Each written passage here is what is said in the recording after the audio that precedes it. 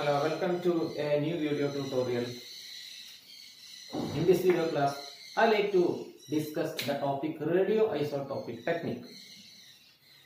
So, in this class, I am going to discuss what is radioisotope, what are all the main roles performed by this radioisotope in the field of biological research.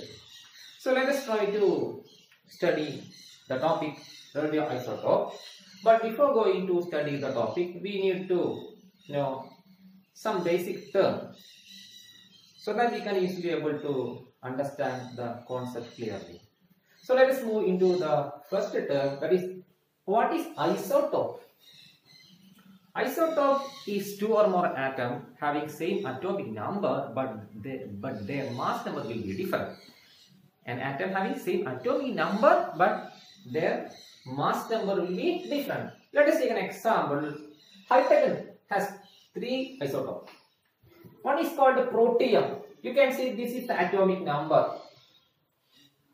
This protium has atomic number 1. Second one is called deuterium. Their atomic number is also 1. Third one is called tritium. Their atomic number is also 1. But their mass number will be different. Protium, mass number 1. Deuterium, mass 2. Tritium, atomic mass 3. So their mass number will be different. Mass number means neutron plus proton, but atomic number means number of protons only. Okay. So that is about that is about isotope.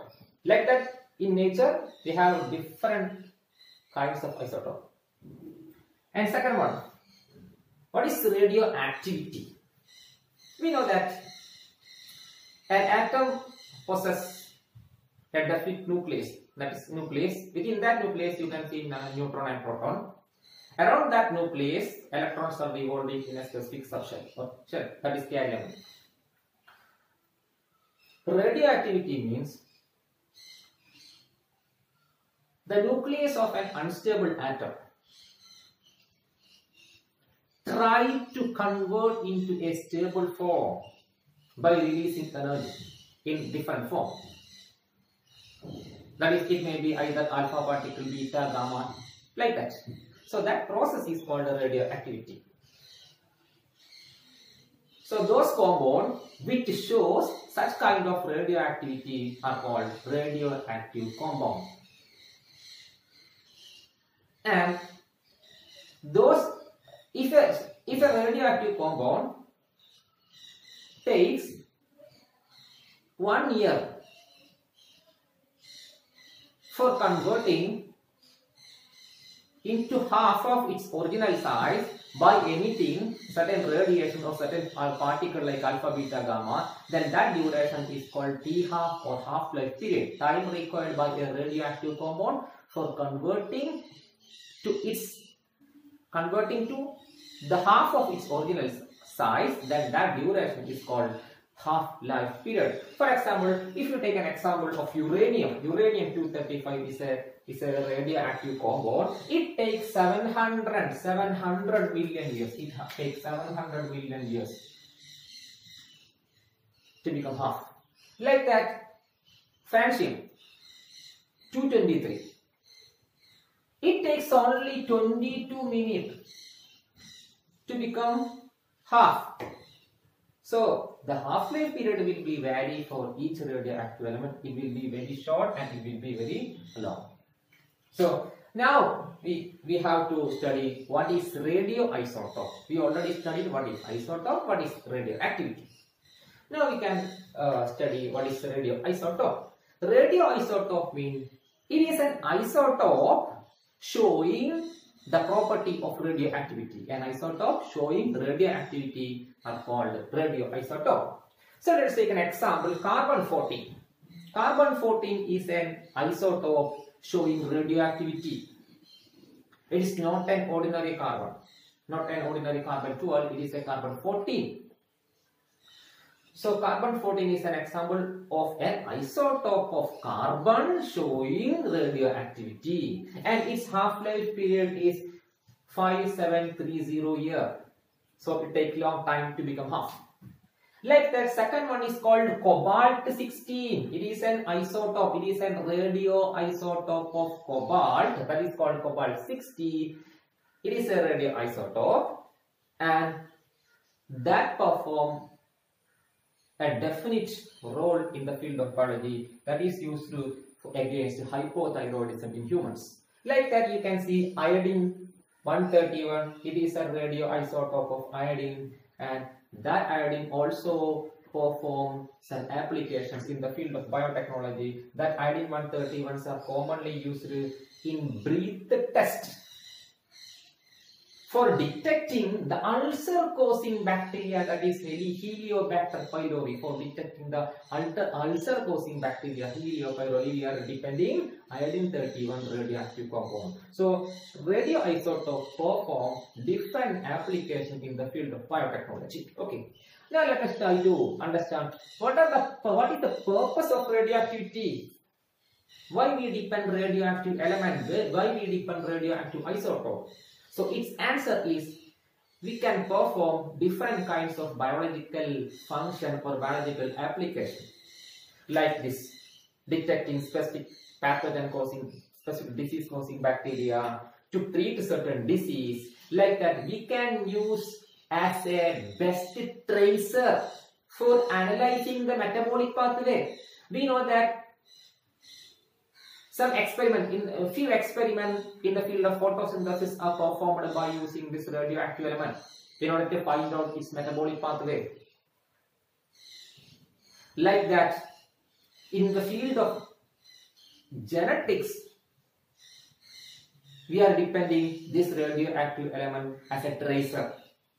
We know that the genetic material in most of the living organisms is DNA. That was discovered by using this kind of radioisotope. Okay, we are all familiar with the famous experiment which proved DNA as the genetic material by using radioactive element like phosphorus 32 and sulfur 35. These are all that experiment were conducted by using this kind of radioisotopic element. So radioisotope perform different kind of biological perform as a best tool for various research activities. So the purpose of radioactivity is for it act as a best tool for various biological research like this. Now we need to know one more thing about this radioisotopic technique.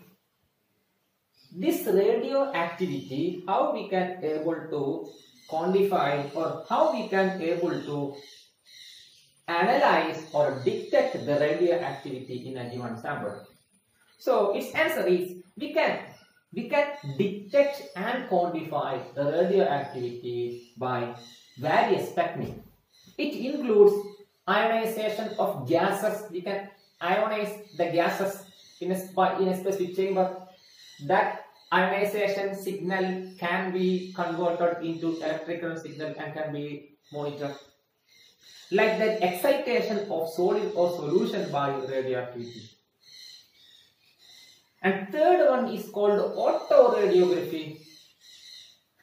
Autoradiography means it is an ability to expose the radioactivity released by radioactive compound on a photographic plate or a photographic emulsion.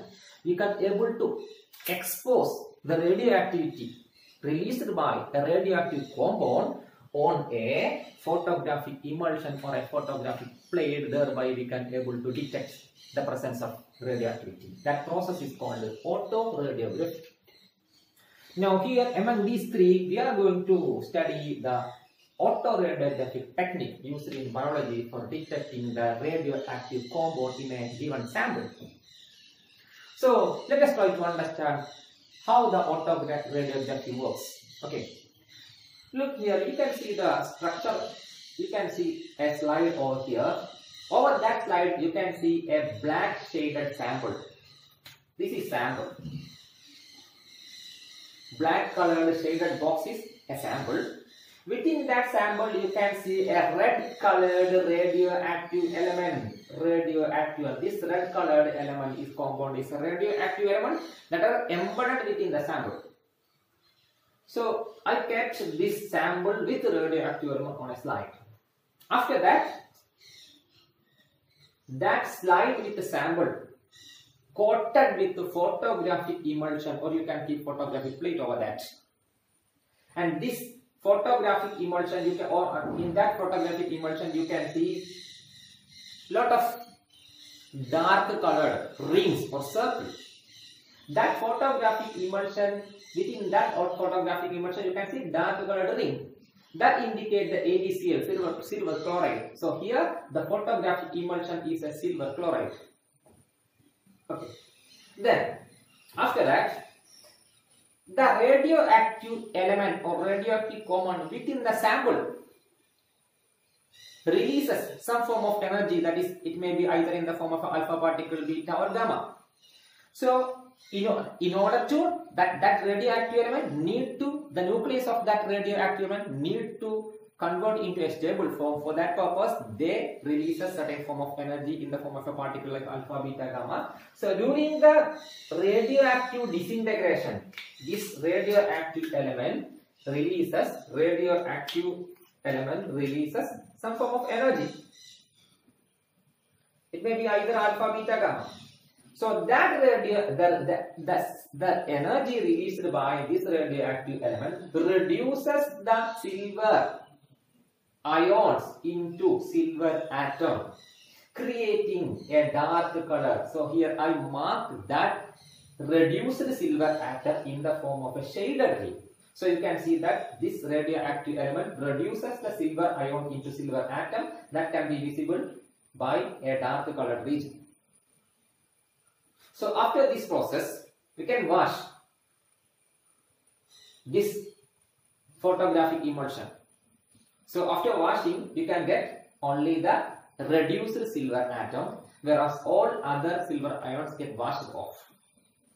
So you can trace the presence of this radioactive element within the sample. And you can also use photographic plate instead of photographic emulsion. So we can take a correct mark, we can get a correct mark of this reduced silver atom. Thereby we can say that the given sample contains a specific radioactive element. That's all.